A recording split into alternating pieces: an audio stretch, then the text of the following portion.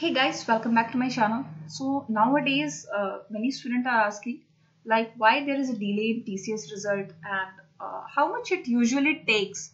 And so I came up with this video. So before proceeding, let me ask you, did you join my Telegram group? If you haven't, please guys DM me or DM me on Instagram or you can mail me. I'll provide you the link of my Telegram group over there. In that Telegram group, you'll find previous year question paper and all the stuff, companies, material, each and everything. So that will be helpful for you in clearing any, companies hiring. You can clear any placement interview. Now, if you haven't subscribed to my channel, please go ahead and subscribe to my channel. On this channel, you will find so many informative videos related to company recruitment process, how you can prepare for an interview, how you can crack any interview, and what is important in interview, what companies need, and their previous year question paper, and everything, each and every stuff related to recruitment process or placement. So please, you can subscribe to my channel. Now let's get started.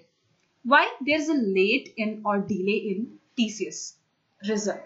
So I have noted this point, give priority to colleges. Now TCS give priority to some colleges. What does it mean? So guys, suppose the TCS is conducting, suppose on 16th or 17th of any month, TCS is conducting is exam.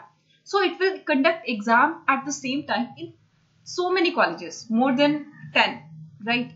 So now while calculating the result, it will give priority to the prime colleges.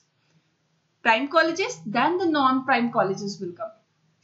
And how much usually it take to out the result? It usually take 1 to 2 weeks.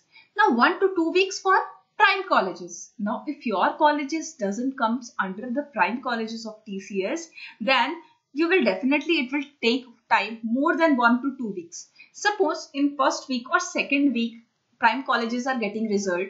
Many students are getting the result. After their result, maybe your result will be in process. You'll get result after their result.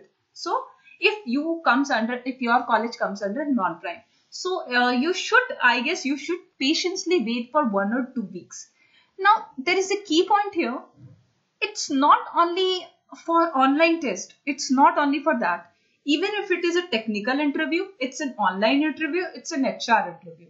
Guys, the usual time of any company, like the mass recruiter company, is 1 to 2 weeks.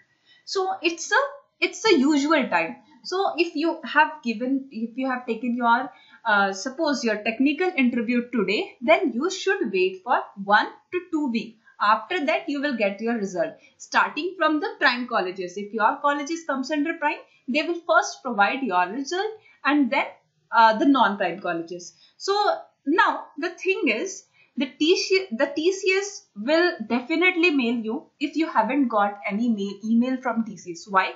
Whether you are selected or rejected, TCS will definitely mail you. Okay, if you haven't received any mail, either you will be getting mail for your selection or rejection. There is no point of keep on waiting. Just you can prepare for other interviews, right? There are many off-campus hiring is going on and or different hiring. So you can prepare for that instead of waiting for the result, because this is usual time. 1 to 2 weeks is usual time for any mass recruitment.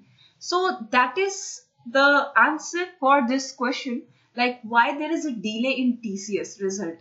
So hope you guys find this video informative. If you find this video informative, please press thumbs up. And thank you for watching. And if you haven't subscribed to my channel, guys, I will highly recommend you to please subscribe to my channel.